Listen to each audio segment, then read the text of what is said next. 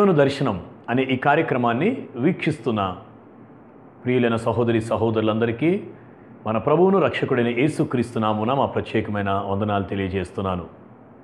ఈ కార్యక్రమాన్ని మీరు వీక్షిస్తున్న సమయంలో ప్రభువు మీతో మాట్లాడినట్లయితే తప్పకుండా మీరు చూస్తున్నటువంటి స్క్రీన్ మీద వచ్చే ఫోన్ నెంబర్కు మాకు ఫోన్ చేయండి, లేదా మీ ప్రార్థన అవసరతల్లో మీరు ఫోన్ ద్వారా మాకు తెలియచేయండి. తద్వారా మీ కొరకు మేము ప్రార్థిస్తాము, ఆధ్యాత్మికంగా మిమ్మల్ని బలపరుస్తాం. ఈ సమయంలో దేవుని వాక్యంలో నుండి న్యాయాధిపతుల గ్రంథము 1వ అధ్యాయము 10వ వచనం నుండి దేవుని వాక్యంలో ఒక భాగాన్ని చదివి వినిపిస్తాను. న్యాయాధిపతుల గ్రంథము 1వ అధ్యాయములో యెహోషువ, కాలేబు అనేటువంటి ఇరువురు వ్యక్తులలో యెహోషువ అనబడినటువంటి వ్యక్తి మృతి నొందుతాడు. దేవుడు ఐగుప్తు దేశములో నుండి ఇశ్రాయేలీయులు వెలుపలకు వచ్చేటప్పుడు దేవుడు వారితో ఒక అద్భుతమైన వాగ్దానం చేస్తాడు. ఇదిగో, నేను మీకు పాలు తేనెలు ప్రవహించే దేశాన్ని నేను మీకు ఇస్తాను అని. దేవుడు చేసిన ఆ అద్భుతమైన వాగ్దానాన్ని మోషే తనతో పాటు ఉన్నటువంటి ఇశ్రాయేలీయులందరికీ, వారిలో ఉంటున్నటువంటి యెహోషువ, కాలేబులకు అందరికీ కూడా ఈ వాగ్దానాన్ని మోషే తెలియపరుస్తాడు. నిజమే, అద్భుత రీతిగా దేవుడు ఐగుప్తులో నుండి దేవుడు చాలా ఘనంగా, చాలా ఆశ్చర్యరీతిగా దేవుడు ఇశ్రాయేలీయులను ఎర్ర సముద్రాన్ని దాటించి దేవుడు అరణ్యములో వారిని నడిపిస్తూ వాగ్దాన దేశానికి దేవుడు వారిని తీసుకొని వస్తుంటాడు. అయితే ఇట్టి క్రమములో వాగ్దాన దేశానికి వెళుతున్నటువంటి వారిలో చాలా నమ్మకంగా, విశ్వాసము కలిగిన వ్యక్తులుగా, దైవ సంబంధమైన హృదయం కలిగిన వారిగా యెహోషువ, కాలేబులు అనే ఇరువురు వ్యక్తులను మనం చూస్తాం. దేవుడు ఇశ్రాయేలీయులతో చెప్పినటువంటి మాట ఏంటంటే, మీరు వెళ్ళి ఆ దేశాన్ని స్వాధీనపరచుకోండి అని ప్రభు వారితో చెప్పారు. అయితే వారు వెళ్ళి స్వాధీనపరచుకుంటున్న సమయాల్లో మరికొన్ని గుంపుల వారు, కొన్ని తెగల వారు వారిని వీరు స్వాధీనపరచుకోకుండా, ఆ దేశాన్ని, ఆ భూమిని స్వాధీనపరచుకోకుండా, వారిని వెళ్ళగొట్టకుండా అక్కడ వారిని ఉండనిచ్చారు. ఆ దేశాన్ని, కొన్ని ప్రాంతాలను స్వాధీనం చేసుకోలేదు. సో ఇటువంటి సమయంలో కాలక్రమంలో కొంతకాలం గడిచిన తర్వాత యెహోషువ చనిపోతాడు. అప్పుడు కాలేబు ఒక్కడే మిగిలి ఉంటాడు. కాలేబు మిగిలి ఉంటున్న సమయంలో కాలేబు ఆ ప్రాంతాలను స్వాధీనం చేసుకునేటువంటి క్రమంలో బైబిల్ గ్రంథంలో న్యాయాధిపతుల గ్రంథము 1వ అధ్యాయంలోనికి మనం చూస్తే కిర్యత్ సెఫరు అనబడినటువంటి ఒక స్థలం ఉంటుంది. ఆ ప్రాంతాన్ని స్వాధీనం చేసుకోవాల్సినటువంటి సమయంలో కాలేబు యొక్క కుమార్తె, ఆమె పేరు అక్సా, ఈ కాలేబు యొక్క కుమార్తెకు పెళ్లి చేయాల్సినటువంటి వయసు వచ్చింది. ఆ సమయంలో కాలేబు చెబుతున్నటువంటి విషయం ఏంటంటే, ఎవరైతే ఆ కిర్యత్ సెఫరు అనబడిన స్థలాన్ని, లేదా దెబీరు అనబడినటువంటి ఆ స్థలాన్ని ఎవరైతే స్వాధీనం చేసుకుంటారో వారికి నా కుమార్తెనిచ్చి నేను పెళ్లి చేస్తాను అంటాడు. అప్పుడు ఆ సమయంలో వెంటనే ఒత్నీయేలు అనబడినటువంటి ఒక వ్యక్తి తాను వెళ్ళి ఆ దెబీరును లేక ఆ కిర్యత్ సెఫరును జయించి ఆ పట్టణాన్ని, ఆ ప్రాంతాన్ని పట్టుకుంటాడు. అప్పుడు కాలేబు తన కుమార్తెను ఒత్నీయేలుకిచ్చి పెళ్లి చేస్తాడు. ప్రియమైన సహోదరుడా, సహోదరి, కాలేబు విశ్వాసము కలిగినటువంటి వ్యక్తి. అయితే విశ్వాసము కలిగినటువంటి కాలేబు నిశ్చయంగా మనము వాగ్దాన దేశాన్ని స్వాతంత్రించుకోగలము అని చెప్పి మోషేతో చెప్పినటువంటి ఈ కాలేబు ఇప్పుడు తన వంటి విశ్వాసము కలిగినటువంటి వ్యక్తిని, తన వంటి శూరుడైనటువంటి వ్యక్తిని, దేవుడు వాగ్దానం చేసినటువంటి పట్టణాలను, దేవుడు వాగ్దానం చేసిన దానిని స్వతంత్రించుకోగలిగినటువంటి వ్యక్తి కొరకు కాలేబు చూస్తున్నాడు. అందుకనే కాలేబు అంటాడు, ఆ పట్టణమును జయించిన వ్యక్తికి నా కుమార్తెనిస్తాను అని. కాలేబు ఒక తండ్రిగా మనకు కనబడుతున్నాడు, అక్సా ఒక కుమార్తెగా కనబడుతుంది. ఇప్పుడు ఈ అక్సా దేవుని సంఘానికి సాదృశ్యం. ఆ కాలేబు అనగా తండ్రిగా పిలువబడుతున్నటువంటి కాలేబు తండ్రి అయిన దేవునికి సాదృశ్యం. ఇప్పుడు తన సంఘాన్ని తండ్రి అయినటువంటి కాలేబు ఎవరికి ఇవ్వాలి అనుకున్నాడు అంటే, ఎవరైతే జయిస్తారో, ఎవరైతే వాగ్దానాన్ని చేపడతారో, ఎవరైతే ఒక వీరునిగా శూరునిగా వెళ్ళి పోరాడతారో అట్టి వ్యక్తికి తన కుమార్తె అయిన అక్సాను అనగా ఇవ్వటానికి ఆయన ఇష్టపడ్డాడు. ప్రియమైన దేవుని బిడ్డలారా, ప్రభు అయినటువంటి యేసుక్రీస్తు ఈ లోకములోనికి 2000 సంవత్సరాల క్రితం ఆయన వచ్చి పాపము చేత స్వాధీనపరచబడినటువంటి మానవ హృదయాలను, పాపము చేత స్వాధీనపరచబడినటువంటి ఈ లోకాన్ని, ఈ లోక అధికారిగా పిలువబడుతున్నటువంటి అపవాదిని ఒక వీరునిగా, ఒక పోరాటము కలిగినటువంటి వ్యక్తిగా, ఆత్మ సంబంధమైనటువంటి పోరాటము కలిగిన వ్యక్తిగా ప్రభు అయినటువంటి యేసుక్రీస్తు ఈ లోకంలోనికి వచ్చి ఆ రోజు ఒత్నీయేలు ఎలాగైతే ఒక ప్రాంతానికి వెళ్ళి జయించాడో, ప్రభు అయినటువంటి యేసుక్రీస్తు 2000 సంవత్సరాల క్రితం భూమి అంతా కూడా సర్వ మానవాళి పాపము చేతను అపరాధముల చేతను చచ్చిన వారై ఉంటుండగా, సాతానుని యొక్క ఏలుబడిలో ఉంటుండగా, ఈ లోక అధికారిగా అపవాది పిలువబడుతూ ఉండగా, ఇట్టి లోకాధికారిగా పిలువబడుతున్నటువంటి అపవాది యొక్క కబంధ హస్తాలలో మగ్గుతున్నటువంటి సర్వ మానవాళిని జయించి మానవులకు కావలసిన విజయాన్ని ఇవ్వడానికి ప్రభు అయిన యేసుక్రీస్తు ఈ లోకానికి వచ్చారు. ఒత్నీయేలు ఏ విధంగానైతే ఒక ప్రాంతమును జయిస్తున్నాడో, యేసు ప్రభు అయితే సర్వ మానవాళిలో ఉన్నటువంటి పాపమును జయించడానికి లోకానికి వచ్చాడు. అందుకనే పరిశుద్ధ గ్రంథంలో 1 యోహాను పత్రిక 3వ అధ్యాయము 8వ వచనంలో ఈ మాట రాయబడుతుంది. యేసుక్రీస్తు ప్రభు అపవాది క్రియలను లయపరచడానికి ఈ లోకానికి వచ్చాడు. ప్రియమైన సహోదరుడా సహోదరి, యేసు ఈ లోకానికి వచ్చింది ఎందుకంటే సాతానుని క్రియలను, అపవాది క్రియలను, అపవాది పలు విధాలుగా మనుషులను శోధిస్తుంది. కొందరిని దుర్వ్యసనాల చేత, కొందరిని వివిధ రకాలైన వ్యామోహాల చేత, కొందరిని వివిధ రకాలైనటువంటి అలవాట్ల చేత, కొందరిని పాపము చేత, ఇలా కొందరిని అబద్ధముల చేత, మోసముల చేత, పలు విధాలుగా సాతానుడు మనుషులను తన కబంధ హస్తాల్లోనికి తీసుకొని మానవాళిని ఏలుతూ ఉండినటువంటి అపవాదిని జయించడానికి ప్రభు అయిన యేసుక్రీస్తు ఈ లోకానికి వచ్చారు. ప్రభు అయిన యేసుక్రీస్తు అపవాది క్రియలను లయపరచడానికి ఆయన లోకంలోనికి వచ్చారు.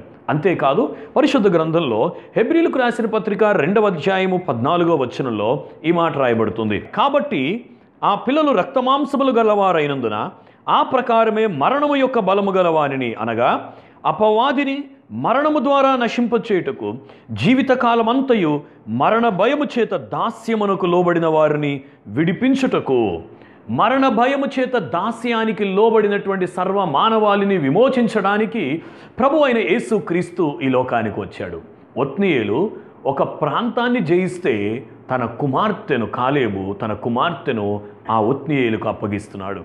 కానీ తండ్రి అయిన దేవుడు సర్వ మానవాళిని జయించినటువంటి ప్రభు అయిన యేసుక్రీస్తుని దేవుని సంఘముగా పిలువబడుతున్న మనందరికీ దేవుడు అనుగ్రహించాడు. ప్రియమైన సహోదరుడా సహోదరి, సర్వ మానవాళిలో ఉంటున్నటువంటి పాపమును జయించిన ఆ ప్రభు అయినటువంటి యేసుక్రీస్తునకు ఈనాడు అక్సాగా అనగా దేవుని సంఘముగా పిలువబడుతున్నటువంటి ప్రతి వ్యక్తి క్రీస్తు నందు ఉండవలసినటువంటి అవసరత ఉంది. క్రీస్తును కలిగి ఉండాల్సినటువంటి అవసరత ఉంది. అక్సా ఎలాగైతే ఒత్నీయేలును కలిగి ఉందో, ఒత్నీయేలును సంపాదించుకుందో, అలాగనే సంఘము అనగా గోడలు కాదు. సంఘం అనగా ఈ కార్యక్రమాన్ని వింటున్న క్రీస్తు రక్తములో కడుగబడిన ప్రతి ఒక్క వ్యక్తి. కనుక నీవు క్రీస్తు వశమైనప్పుడు, నీవు క్రీస్తుకు చెందిన వ్యక్తిగా ఎంచబడినప్పుడు అప్పుడు నీవు క్రీస్తు వ్యక్తిగా మార్చబడతావు.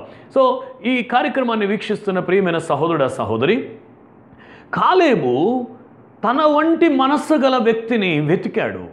తండ్రి అయిన దేవుడు కూడా తనను పోలిన ప్రభు అయిన క్రీస్తును ఈ లోకానికి పంపించాడు. కాబట్టి సంఘముగా ఉంటున్న నీవు నేను మనందరము కూడా ఒక వ్యక్తికి శ్రేయస్కరమైన జీవితం, ఒక వ్యక్తికి దీవెనకరమైనటువంటి స్థితి ఎలా కలుగుతుందంటే, సర్వశక్తి కలిగిన, పాపమును జయించిన, అపవాది క్రియలను లయపరిచిన, లోకమును జయించిన క్రీస్తును ఎవరైతే సొంతం చేసుకుంటారో, క్రీస్తును ఎవరైతే కలిగి ఉంటారో, క్రీస్తులో ఎవరైతే జీవించడానికి ఇష్టపడతారో అట్టి వారి జీవితాలు దీవించబడతాయి, అట్టివారు ఆశీర్వదించబడిన స్థితిలో ఉంటారు. సరే, మొత్తానికి అక్సా ఒత్నీయేలు వివాహం జరిగింది. వారి పెండ్లు అయిపోయిన తర్వాత వారిద్దరూ వారి ఇంటికి వెళ్ళిపోతారు, ఒత్నీయేలు ఇంటికి. అలాగనే క్రీస్తుతో నీవు కలిసి జీవించిన తర్వాత, క్రీస్తును కలిగి జీవించిన తర్వాత నీవు క్రీస్తు బిడ్డగా, క్రీస్తునందు ఉంటున్న వ్యక్తిగా ఉంటావు. ఇప్పుడు అక్సా ఏం చేసిందంటే, అక్సాకు ఒక బహుమానంగా ఒక పొలం ఇవ్వబడింది. ఆ పొలం ఇవ్వబడినప్పుడు అక్సా ఒత్నీయేలు ఇంట ఉండినప్పుడు తన భర్తను ప్రేరేపిస్తుంది. న్యాయాధిపతుల గ్రంథము 1వ అధ్యాయము 14వ వచనంలో, ఆమె తన పెనిమిటి ఇంట ప్రవేశించినప్పుడు తన తండ్రిని ఒక పొలము అడుగుటకు అతనిని ప్రేరేపించెను. ఆమె గాడిద దిగగా, కాలేబు నీకేమి కావాలని అడిగెను. ఆమె తన భర్తను ప్రేరేపిస్తుంది. ఏమనంటే, తండ్రి దగ్గరికి వెళ్ళి ఒక పొలం అడగాలి అని. ప్రియమైన సహోదరుడు, సహోదరి, అక్సా తన తండ్రిని అడగటానికి, తన తండ్రిని వేడుకొనడానికి, తనకు కావలసిన దానిని తండ్రి దగ్గర పొందుకోవడానికి తండ్రి దగ్గరకు వెళ్ళక మునిపే తన ఇంట ఉండగానే ఒక నిర్ణయాన్ని తీసుకుంది. నేను నా తండ్రి దగ్గరికి వెళ్ళి ఏం అడగాలి అనే ఒక నిర్ణయం ఆమెలో ఉంది. అంతేకాదు, తన తండ్రి దగ్గరికి వెళ్ళి ఎలా అడగాలి అనేటువంటి ఒక నిశ్చయత ఆమె మనసులో ఉంది. తన తండ్రి దగ్గరికి వెళ్ళి అడగక మునిపే తన భర్తతో ఆ విషయాన్ని పంచుకుంటుంది. భర్త యొక్క కన్సర్న్ లేకుండా ఆమె తండ్రి దగ్గరికి వెళ్ళడం లేదు. ఇది అక్సా యొక్క ప్రార్థన జీవితాన్ని మనకు చూపిస్తుంది. ఎవరైనా ఒక వ్యక్తి తండ్రి అయిన దేవుని దగ్గర ప్రార్థించాలి అంటే అక్సాలాగా ఒక డిటర్మినేషన్ ఉండాలి, నిశ్చయత ఉండాలి. అక్సా తన జీవితంలో తండ్రి దగ్గరకు వెళ్ళక మునిపే తండ్రిని ఏ పొలము అడగాలో ఆమె నిర్ణయించుకుంది. అలాగనే అక్సా దేవుని సంఘానికి సాదృశ్యమైతే, ఒక వ్యక్తి అక్సా ఎలా అడుగుతుందో, సంఘము దేవుని సన్నిధిలో ప్రార్థించేటప్పుడు తాము దేవునిని ఏమి వేడుకోవాలో, దేవుణ్ణి ఏమి అడగాలని ఆశిస్తున్నారో దానిని తమ హృదయంలో ఒక నిశ్చయత కలిగి ఉండాలి. కొన్నిసార్లు కొంతమంది ప్రార్థన చేయించుకోవడానికి వస్తారు. దేనికోసం ప్రార్థన చేయాలి అని అంటే, ఉట్టిగానే ప్రార్థన చేయండి అంటారు. ఉట్టిగానే ప్రార్థన చేయమన్న వాళ్ళు ఉట్టిగానే వెళ్ళిపోతారు. ఒక అవసరంతో వస్తే, ఒక అక్కరను కలిగి ఉంటే, హృదయంలో ఫలానది కావాలి అన్నటువంటి ఒక నిశ్చయత ఉంటే, ఆ నిశ్చయతను నీవు పొందుకున్నప్పుడు అది నీవు సంపాదించుకున్నట్టుగా నీకు అర్థమవుతుంది. సో అక్సా తన జీవితంలో ఒక నిశ్చయత కలిగి ఉంది. అందుకని బైబిల్ వాక్యం చాలా తేటగా ఈ మాట చెప్తుంది, అడుగుడి మీకు ఇయ్యబడును, వెదకుడి మీకు దొరుకును, తట్టుడి మీకు తీయబడును అని బైబిల్ చెప్తుంది. కనుక నీవు దేవుని సన్నిధిలో ప్రార్థించేటప్పుడు అక్సా జీవితంలో నుంచి మనం నేర్చుకుంటున్నటువంటి ఒక ప్రాముఖ్యమైన విషయం ఏంటంటే, ఒక ప్రార్థన జీవితంలో మనం అనుసరించాల్సినటువంటి విధానాన్ని మనం జ్ఞాపకం చేసుకుంటాం. తండ్రి అయిన దేవుని సన్నిధిలోకి మనం వచ్చినప్పుడు అక్సా వలె ఒక నిశ్చయత కలిగి హృదయంలో ప్రార్థించాలి. కారణం ఏంటంటే, నీవు నేను ఆరాధిస్తున్నటువంటి దేవుడు, మనము సేవిస్తున్నటువంటి తండ్రి అయిన దేవుడు, ఆయన శ్రేష్టమైన వాటిని మనకు ఇచ్చే దేవుడు అండి. పరిశుద్ధ గ్రంథంలో మత్తయి సువార్తలో 7వ అధ్యాయంలోనికి మనం వెళ్తే 7వ అధ్యాయంలో చాలా స్పష్టంగా ఒక మాట రాయబడుతుంది. ఎవరైనా కుమారుడు వచ్చి తన తండ్రిని చేపను అడిగితే చేపకు ప్రతిగా పామునివ్వడు కదా, రొట్టెను అడిగితే రొట్టెకు ప్రతిగా రాయిని ఇవ్వడు కదా. ప్రియమైన సహోదరుడు సహోదరి, ఒక కుమారుడు తన తండ్రిని అడిగినప్పుడు తండ్రి తనకు కలిగిన ఉత్తమమైన వాటిని తన కుమారుడికి ఇవ్వడానికి ఇష్టపడతాడు. అందుకనే బైబిల్లో ఒక మాట రాయబడుతుంది, మీరు చెడ్డవారయ్యుండి మీ పిల్లలకు మంచి ఈవులను ఇవ్వనెరిగి ఉండగా పరలోకమందున్న తండ్రి అంతకంటే ఎంతో నిశ్చయముగా అడుగు వారికి అనుగ్రహించే దేవుడు. పరలోకమందున్న తండ్రి ఎటువంటి దేవుడు అంటే, ఆయన తను అడిగే వారికి ది బెస్ట్ ఇవ్వడానికి ఇష్టపడే దేవుడు. అక్సా తన తండ్రిని అడగటానికి హృదయంలో ఒక నిశ్చయత కలిగి ఉంది. నీవు కూడా ప్రార్థించేటప్పుడు అది నీ వివాహ విషయం కొరకు ప్రార్థన చేస్తున్నావా, ఉద్యోగ విషయం కొరకు ఆలోచన కలిగి ఉన్నావా, నీ చదువు విషయం కొరకు ఆలోచన కలిగి ఉన్నావా, నీ కుటుంబంలో ఉన్నటువంటి సమస్యలు పరిష్కరించబడటం కొరకు ఆలోచన కలిగి ఉన్నావా? నీ ఆధ్యాత్మిక జీవితంలో, నీ విశ్వాస జీవితంలో ఒక స్థిరపడేటువంటి స్థితి కొరకు ఆలోచన కలిగి ఉన్నావా? నీ గృహం కొరకైనటువంటి ఒక ఆలోచన కలిగి ఉన్నావా? దైవ సంబంధమైనటువంటి ఆధ్యాత్మికమైన వరముల కొరకు ఆలోచన కలిగి ఉన్నావా? ఆత్మ ఫలముల కొరకై ఆలోచన కలిగి ఉన్నావా?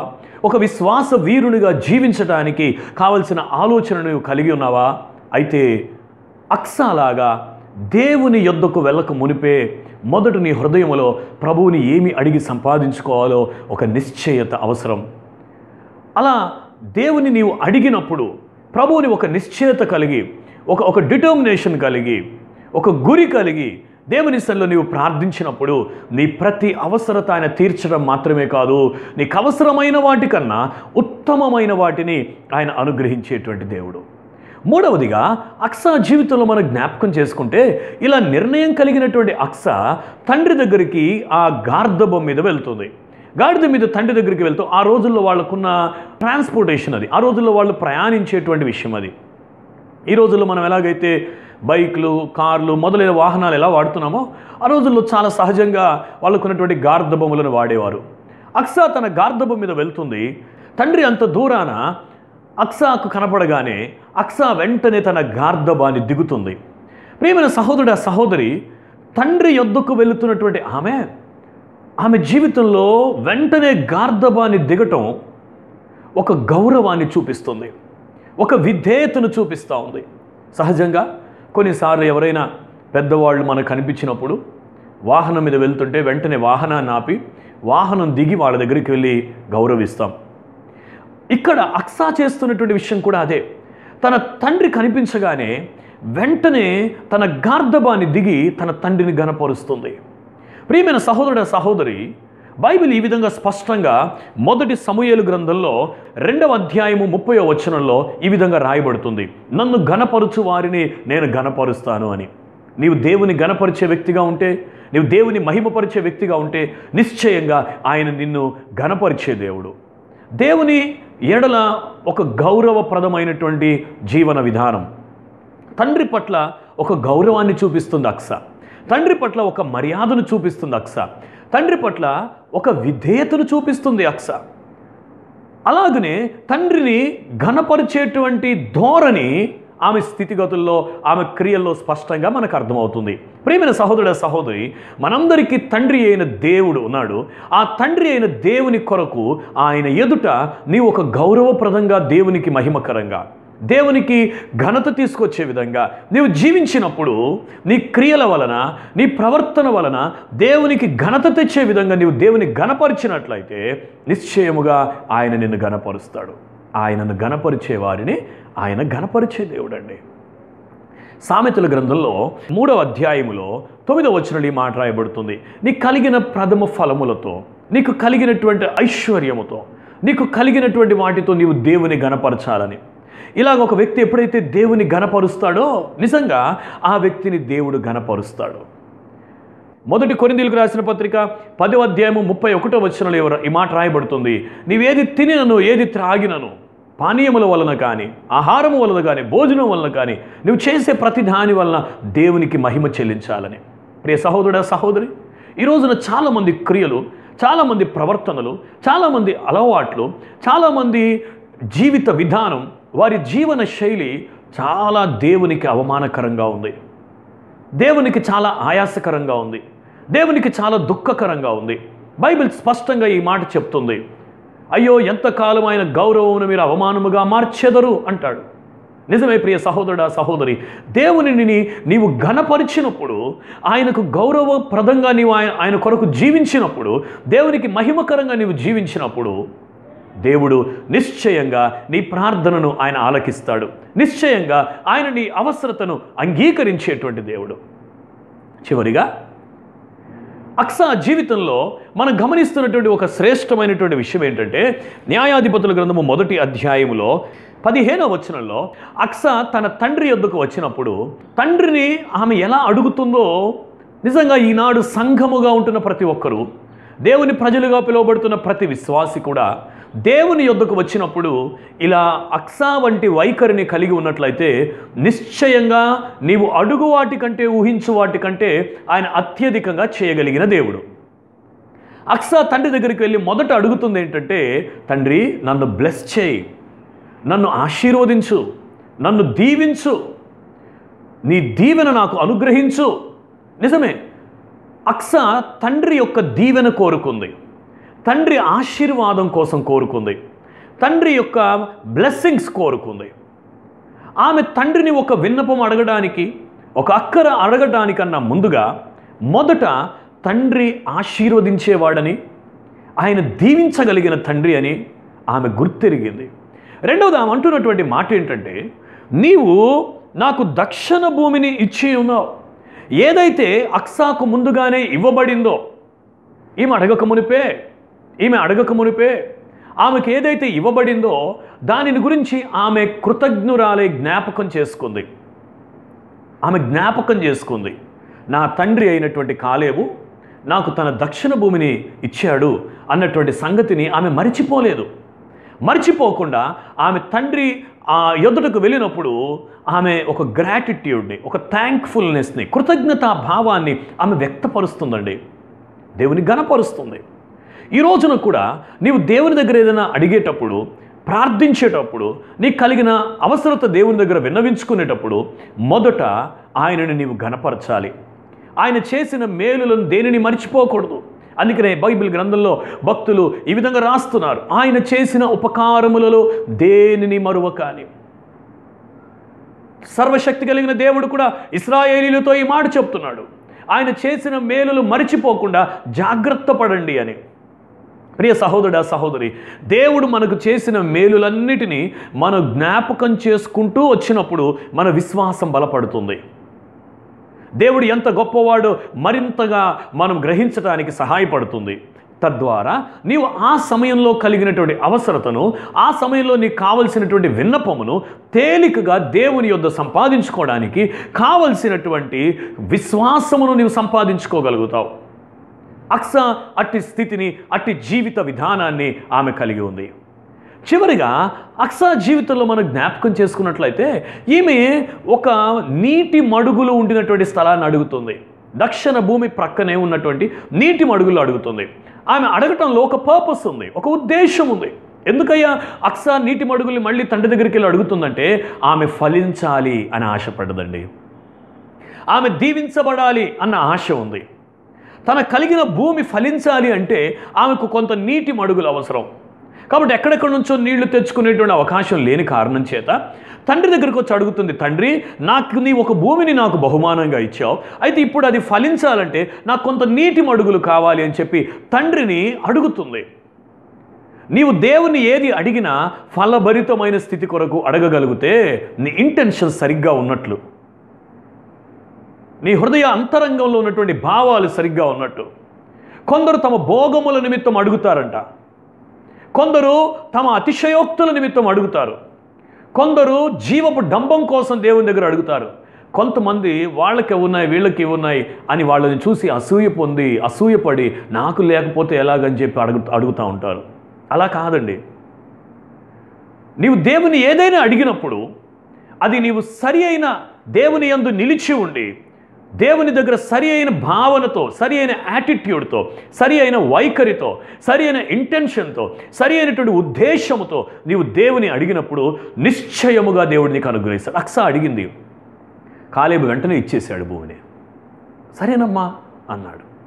ప్రియ సహోదరుడు, సహోదరి, ఒకసారి ఒక వ్యక్తి వచ్చి కానిస్టేబుల్ ఉద్యోగం కోసం నేను అప్లై చేశానండి, నా కోసం ప్రార్థన చేయండి అని అడిగాడు. అడిగితే సరే కానిస్టేబుల్ ఎందుకు చేయాలనుకుంటున్నావు నీవు అని జనరల్గా అడిగాను ప్రశ్న. అప్పుడు ఆయన అన్నాడు, నేను అలాంటి ఉద్యోగం ఏదైనా సంపాదిస్తే నాకు జీతం కంటే కూడా పైన వచ్చే డబ్బులు ఎక్కువ వస్తాయండి అన్నాడు. చూడండి, అతని దృష్టి ఇంకా ఉద్యోగం సంపాదించక మునిపే దేని మీద ఉందంటే అక్రమ సంబంధమైనటువంటి ఐశ్వర్యం మీద ఉంది.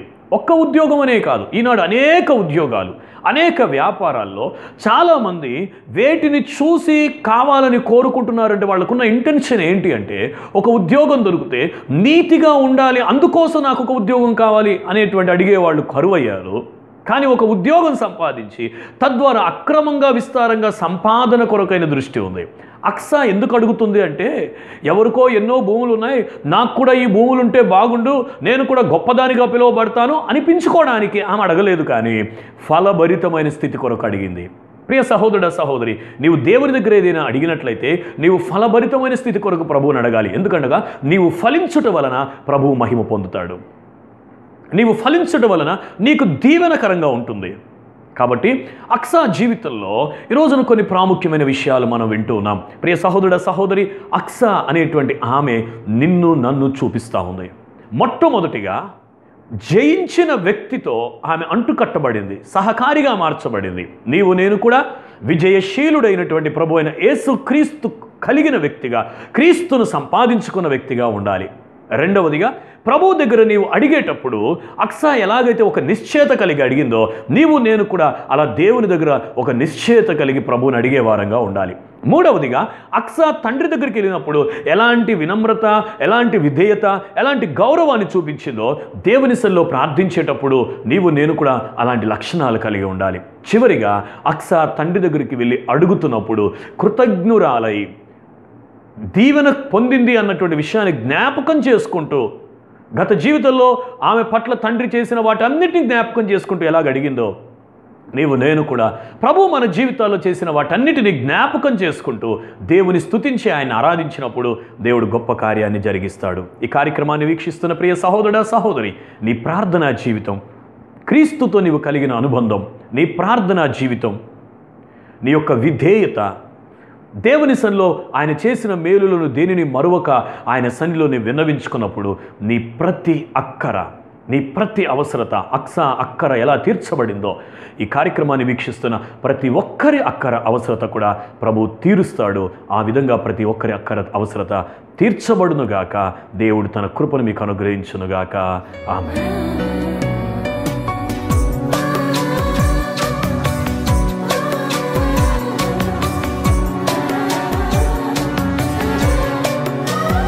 ప్రార్థన చేసుకుందాం. మా ప్రేమగల తండ్రి, పరిశుద్ధుడా నీకు వందనాలు. ఈ కార్యక్రమాన్ని వీక్షిస్తున్న నీ ప్రియ బిడ్డలందరినీ మీరు దీవించండి. బిడ్డలకు ఉన్నటువంటి ప్రతి ఆత్మ సంబంధమైన అవసరత, రక్షణ అవసరత, వ్యక్తిగతమైన జీవితాల్లో ఉన్నటువంటి ప్రతి విధమైన అక్కరులను నీ మహిమైశ్వర్యముల నుంచి తీర్చి నీ బిడ్డలను మీరు బలపరిచి మహిమ పొందుమని మా రక్షకుడును నజరేయుడైన యేసు పరిశుద్ధ నామమున ప్రార్థించి వేడుకొనుచున్నాము తండ్రి. ఆమేన్. మన తండ్రి అయిన దేవుని దయ, ఆయన కుమారుడు యేసు క్రీస్తు కృప, పరిశుద్ధాత్మ దేవుని యొక్క సన్నిధి సహవాసం ప్రతి ఒక్కరికి సదాకాలము తోడై ఉండి నడిపించునుగాక. ఆమేన్. ఆమేన్. మీ ప్రార్థనా అవసరతలకు మరియు ఆత్మీయ సలహాలకై మమ్ములను సంప్రదించండి. మా address pastor J. Vijay Kumar, సియోను ప్రార్థనా మందిరం, న్యూ గొల్లగూడెం, కొత్తగూడెం. మా ఫోన్ నెంబర్లు 9998756733, 08744242441. దేవుడు మిమ్మును మీ కుటుంబములను ఆశీర్వదించునుగాక. ఆమేన్.